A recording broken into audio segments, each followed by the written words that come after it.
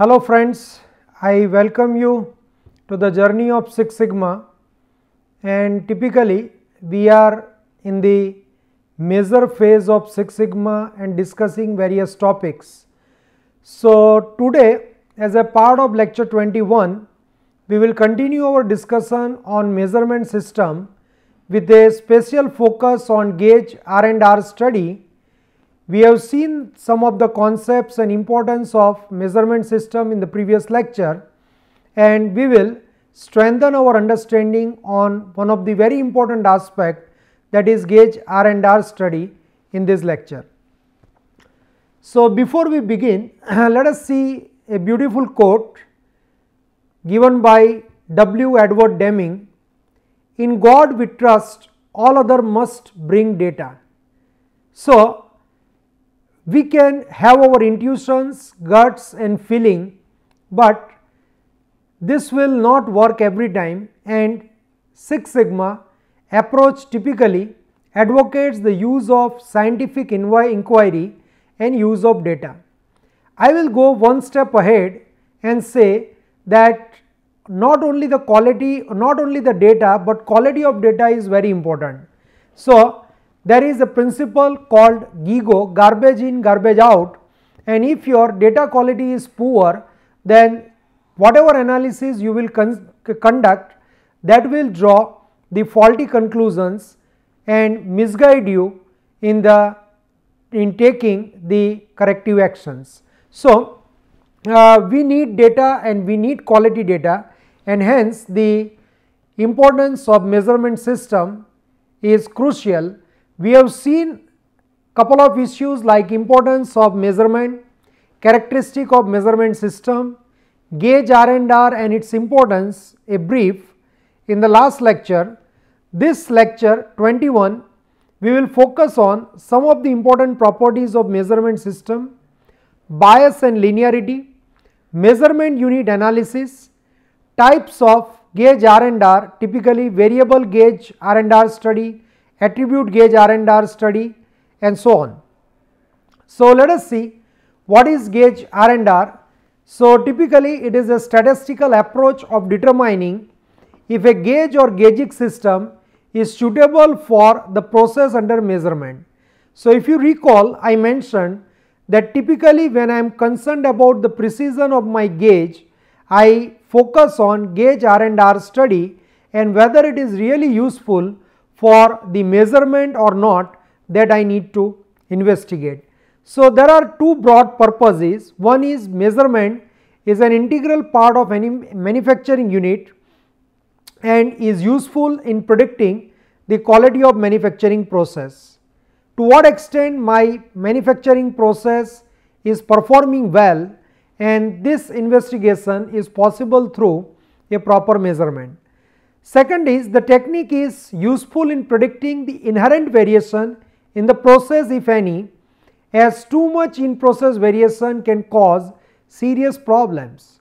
So there are two things, one is the process specific variations, other is instrument or gauge specific variation, and when I am trying to judge the inherent variations in the process, then I must have a very precise gauge or measuring instrument so that my quality of measurement is not affected.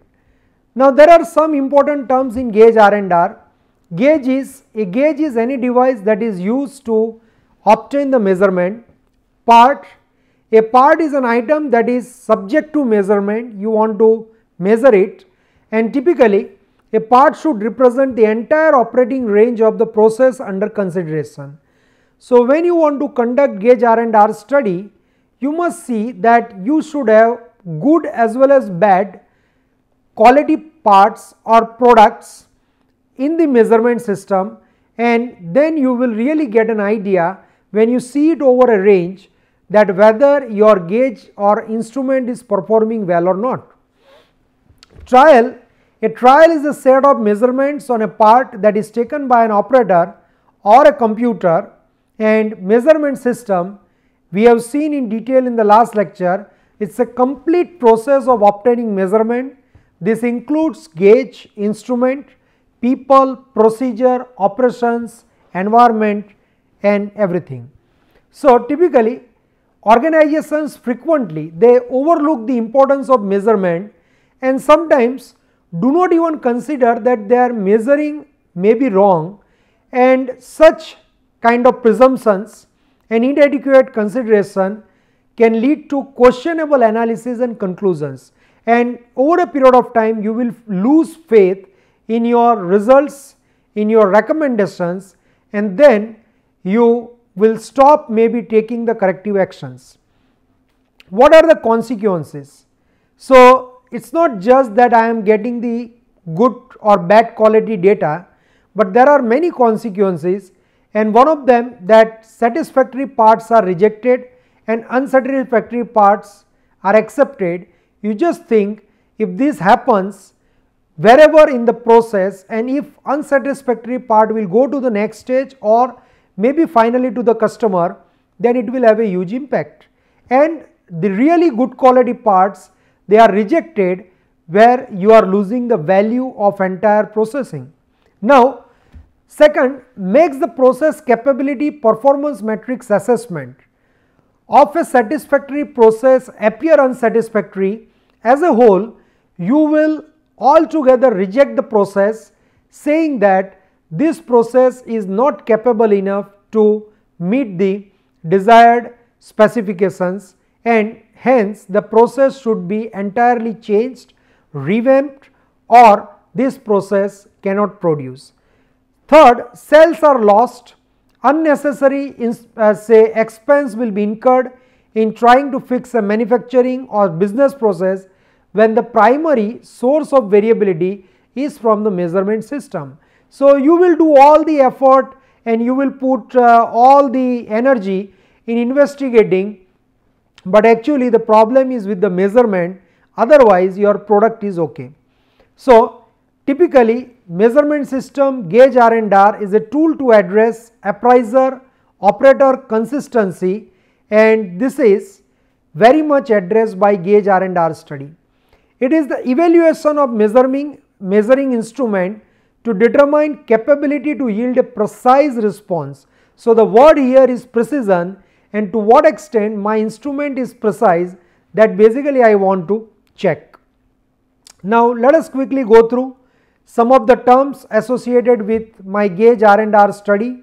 So, first one is repeatability, and it is also called say equipment variation. So, typically this is the variation in the measurement obtained with one measurement instrument when used several times by an appraisal while measuring the identical characteristics of the same part.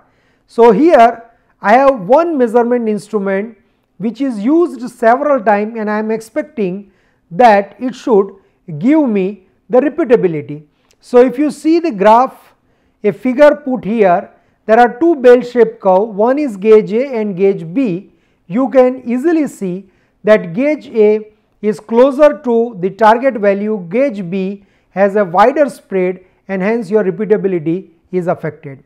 If you see the reproducibility, then this is also called appraiser variation or the inspector variation, operator variation, and typically it is the variation in the average of measurements made by different appraisers using the same instrument. I have same instrument, but I am just checking the component using the different appraiser and trying to see that to what extent their readings align with each other.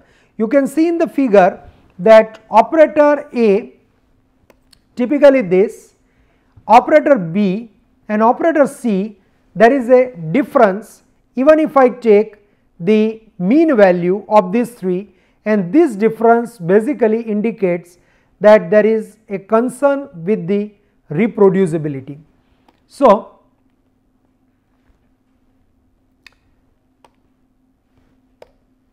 if we go ahead, then there are broadly two issues. One is the location, another is the spread. When you are talking about the location, bias, stability and linearity are three important issues. When you are talking about spread, repeatability and reproducibility are the important issues. So first I would like to check for the location, bias, stability and linearity. Once this is done, then my interest would lie in checking the spread, that is the repeatability and reproducibility, through Gage R&R study. So just see that what happens when I put repeatability and reproducibility together.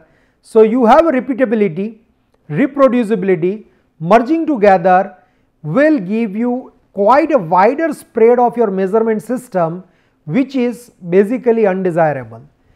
So stability, you can see in the figure that I have time 1 measurement, I have time 2 measurement, and something which is shown here is the stability. So typically stability refers to the total variation in the measurements obtained with a measurement system on the same master or parts when measuring a single characteristic over an extended period of time. Suppose I take the measurement at 7 o'clock in the morning, and then I take the measurement maybe at 4 o'clock in the afternoon, and then in the evening, and I can just try to see that whether they are matching with each other or there is an issue with the stability of the measuring instrument. The other term which is very important as a part of location is bias. So gauge bias examines the difference between the observed average measurement and the reference value. So you have the benchmark standard reference value taken by a highly precise instrument or an instrument a part of say high grade laboratory, and here I am interested to ask a question: on an average how large is the difference between the values my gauge yields and the reference values. So the difference between these two would be a bias of my instrument, measuring instrument, and higher the bias, poor quality measurement I will be taking. So just see this, you have here a reference value and you have the observed average value. Obviously there is some spread, and something which you can see here is the bias, that is the difference between reference and the observed average value. Let us see a small example to clarify the bias. Suppose a manufacturer wants to know if a thermometer is taking accurate and consistent reading at 5 heat settings: 202 degrees centigrade, 204 degrees centigrade, 206, 208 and 210, and he has taken 6 readings at each setting. To find out if the thermometer is taking bias measurements, subtract the individual reading from the reference value and the bias values of the measurements taken, suppose let us say at 202 degrees centigrade, which are now tabulated like this. So you can see that second column actual temperature in degree centigrade, I have all the 202, these are my reference reading, and thermometer reading which are say my degree centigrade for a particular heat setting 202. I can see that first time my thermometer is taking 202.7, then 202.5, 203.2 and so on.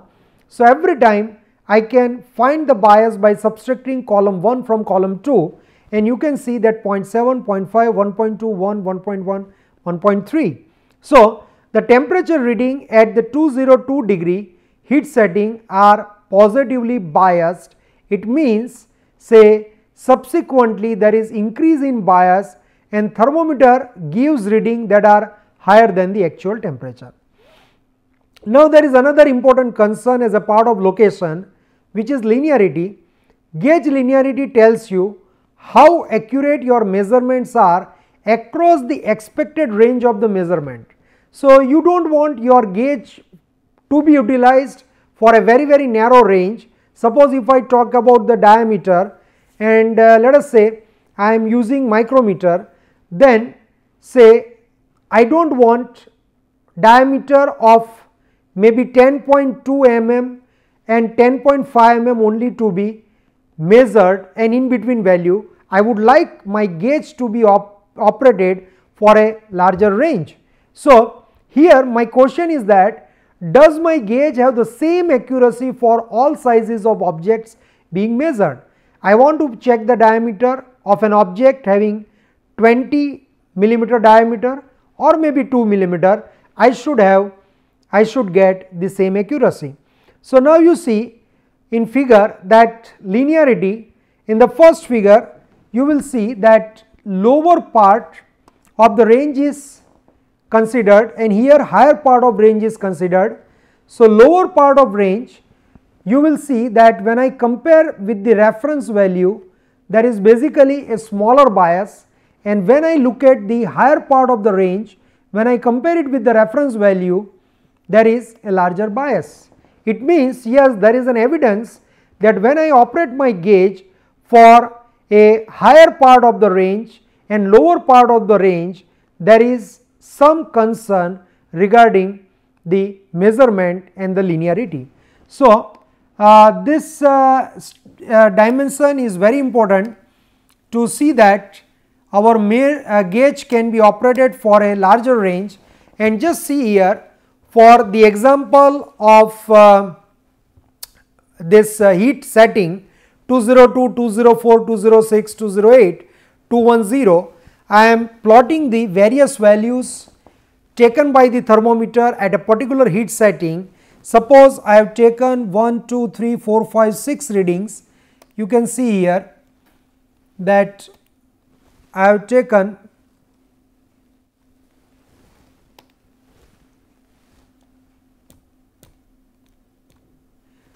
I have taken 6 readings here.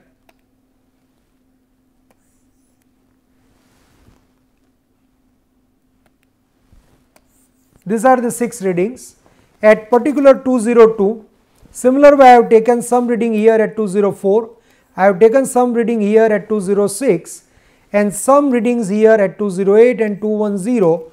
I have taken some readings. Now, when I can see that this particular straight line can pass through these readings, or I do not find any horizontal line on the scatter plot, then I would say that yes, linearity is present. So interpretation of linearity is that the scatter plot shows that bias changes as the heat setting increases, and temperature for lower heat setting are higher than the actual temperature, while reading for higher heat settings are lower than the actual temperature. And because bias changes over the heat setting, linearity is present in this data. Now, Gage R&R study, which is the focus of this particular lecture 21, let us try to see, and the location measures bias, stability and linearity, whatever I discussed, that are specific to accuracy of the gauge. Now, I am talking about repeatability and reproducibility of the gauge. It is specific to the precision of the gauge. So, Gage R&R, there are certain considerations that measurement system must be in a statistical control, and this referred to as the statistical stability. It means whatever variations I observe, that should be because of only some random causes, chance causes, some variability would be there, and no assignable cause or special cause should be present. So, variability of the measurement system must be small compared to compared with both the manufacturing process and specification limits. If my measurement system itself has a larger variability, how will you predict the health of the process? So, this is very important that if I want to analyze my process as a part of Six Sigma, I must have accurate and precise measurement system. So, a common rule of thumb is that the increment should be no greater than 1/10 of the smaller value of either the process variability or the specification limit. So, the issue is very clear. Why Gage R&R? So, this is typically to estimate the proportion of observed total variation due to unit to unit variation and R&R variation. So if there is a process variability, there will be part to part variation. If there is a variability because of gauge, there would be, say, some repeatability and reproducibility issues. So if R&R variation is larger relative to unit variation, the measurement system must be improved before collecting the data. Otherwise, you will simply be collecting the useless information, which will definitely lead you to the wrong decision making. So just try to see some of the terms associated with Gage R&R, measurement unit analysis. So repeatability and reproducibility is an estimate of the standard deviation of the variation due to measurement system. Part to part variation, it is mainly because of your process variation. Total variation is an estimate of the standard deviation of the total variation in the study. You have equipment variation. So estimate of the standard deviation of the variation due to repeatability, and appraisal variation, as I mentioned, this is due to reproducibility, and this is because of my operator or the appraiser.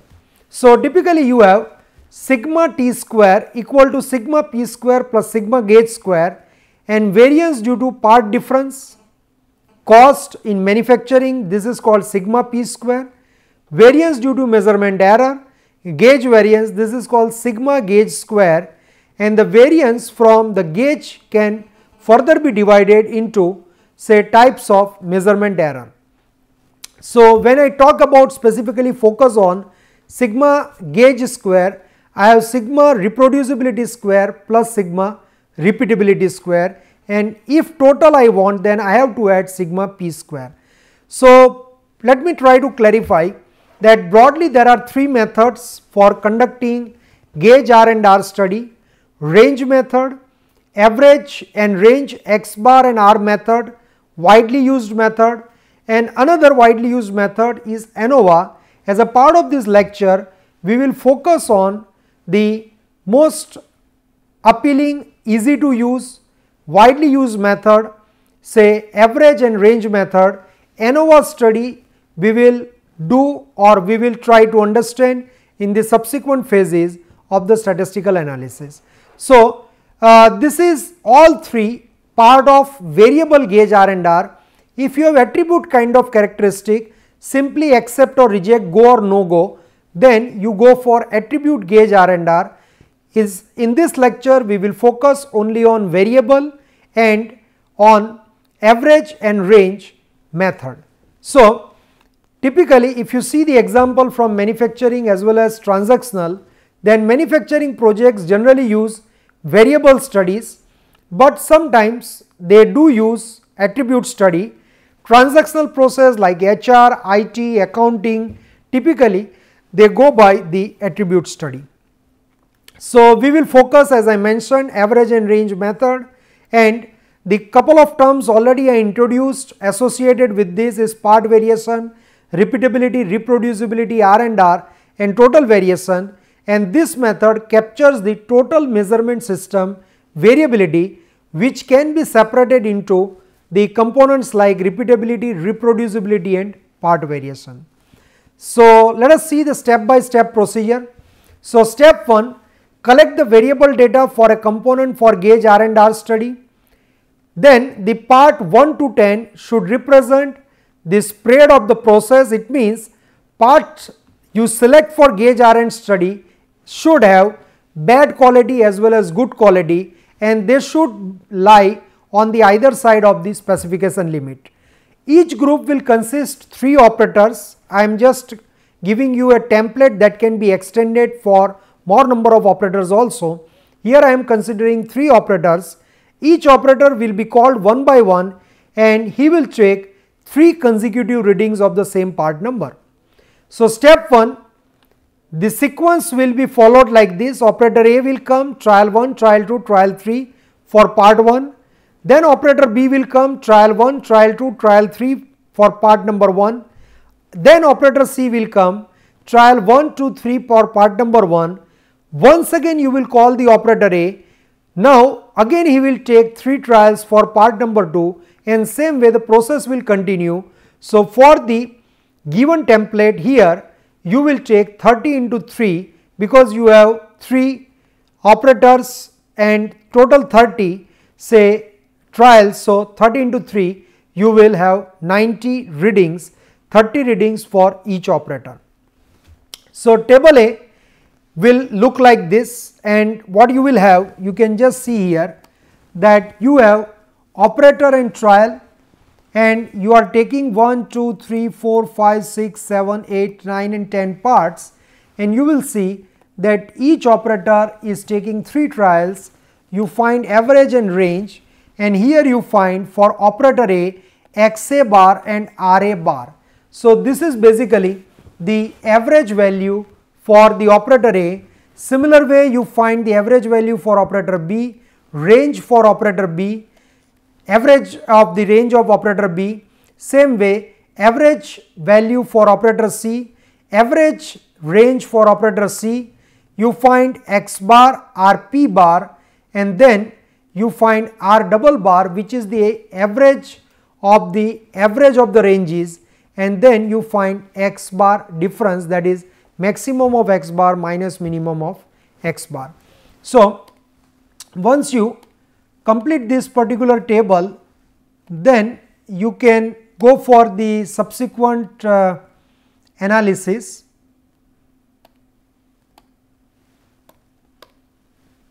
So step 2, Gage R&R calculation, which is very simple. Calculation of sigma repeatability and calculation of sigma reproducibility. Calculation of sigma repeatability, you compute R double bar, which is average of all R bar, and sigma repeatability is basically R double bar divided by D2. D2 is a standard value. I will give you the table, and typically for statistical process control, the standards are determined and we make use of these standard values for the purpose of calculation. So value of D2 should be taken from table B. I will show you the table B. Similar way you have calculation for sigma reproducibility, Rx bar divided by D2, and here Rx bar is equal to X bar max minus X bar mean. So sigma R and R square is equal to sigma repeatability square plus sigma reproducibility square. So just see table B, D2 values for number of observations, and you have various standardized D2 values. For example, for 2 observation it is 1.128, 3 observation it is 1.693, and you can see the full table from this particular reference given as a part of appendix table J, and factor for constructing variable control chart, basically the book on implementing Six Sigma by Forrest. So once you have done this, there is a decision rule, guidelines. Step 3, if your Gage R&R is 10% or less, ideal. You select, accept your measurement instrument gauge and go ahead with the measurement. You will not find your measurement and the subsequent analysis misleading. If it is 10% to 20%, acceptable, 20% to 30% marginal, but there is a caution. Look at the severity of making wrong decision on the final outcome, what is its impact, and if it is not accepted, then you even do not accept the gauge when the GR&R is between 20 to 30%. And if it is greater than 30%, not at all acceptable. First correct the gauge, change the gauge, measuring instrument, and then only go ahead with the measurement. Step 4, there is one very important ratio which is called P by T ratio. So it is your precision to tolerance ratio, and the standard equation for this is 5.15 sigma R&R, which you have already determined, divided by tolerance, and as a rule of thumb, if P by T is less than 0.1, your gauge is acceptable. So here I am considering my tolerance part also with respect to my precision, and if it is less than 0.1, I will accept. Let us see the worked out example on Gage R&R, and the example is like this. Say I have parts P1, P2, P3, P4, P5 and trial T1, T2. Each operator, as I mentioned previously, here he is measuring each part 2 times. So there are 5 parts, each operator will measure each part 2 times, there are 2 trials and I have basically 3 operators. So once again I mentioned that determine the value of D2 from the given table B as I mentioned previously. So now I am finding some of the statistics like x bar R for operator A, operator B and operator C, and then you can find the range x bar, x double bar, R double bar. So you can see the calculation which is very easy to follow. So I have the x bar value for operator A and you can see that 113.5, so here it is 113.5, 109.5, 109.5, 72, 72, 99, 99, 1 to 1.5, 1 to 1.5. And because there are 5 total parts, I am dividing it by 5. So I am getting the average of the average or overall average x double bar 103.1. Similar way I can take R bar values 1, so 1, 7, so 7, 2, so 2, 4, so 4 and 17, 17 dividing by 5 I will get R bar average range for operator A 6.2. Similar way you can compute for operator B and operator C. So my calculation goes like this. I am finding R double bar, sigma repeatability, R bar by D2. So my repeatability value comes out to be 4.38. Reproducibility, R x bar max minus x bar mean divided by D2. It comes out to be 5.49 and then I can just add it to find the sigma R&R square. I will take the square root, I will get 4.38, sigma reproducibility 5.49, so I am putting the values and sigma R&R square is 49.35. So now I can take the square root and put these values into P by T equation. So I have sigma R&R square 49.35, square root is 7.02. I have USL minus LSL and this is for, let us say, operator B I have considered. I am putting the values here, P by T comes out to be 1.03.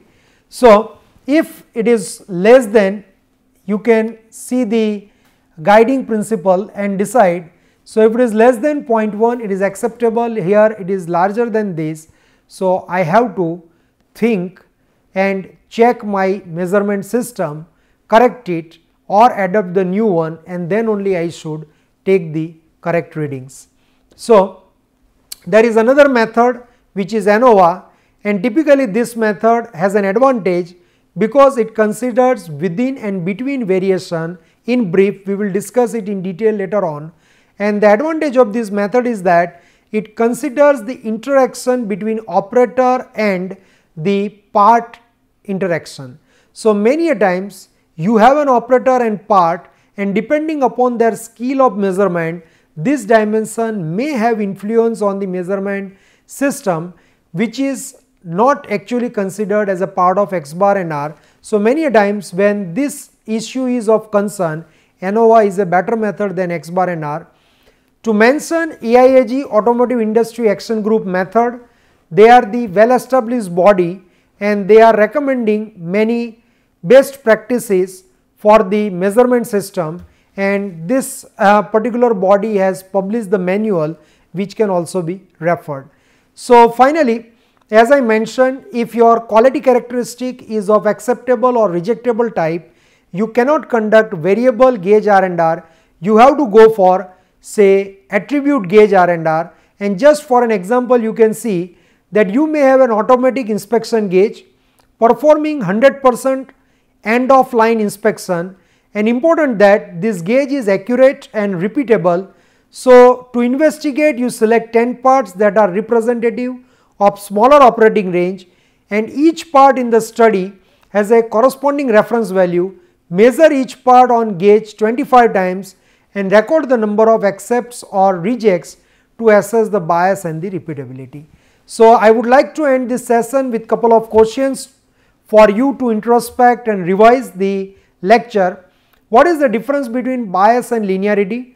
What are the acceptance criteria for bias and linearity study? What is the stability of the measurement system? What kind of data is required for an attribute gauge study, and how the ANOVA method is different from X bar and R method, and what is the difference between variable and attribute type of Gage R&R study. So you can use this reference for further understanding. So finally, I will conclude that Gage R&R, which stands for gauge repeatability and reproducibility, is a statistical tool that measures the amount of variation in the measurement system arising from the measurement device and people taking the measurement. So in totality, it checks the measurement system as well as the people, repeatability and reproducibility. So with this, thank you very much. Revise the lecture and keep revising the contents. We are exactly going in our journey as per DMA IC cycle, so that you can undertake any project after completing this particular course and systematically execute various phases of Six Sigma. Be with me, keep learning, enjoy.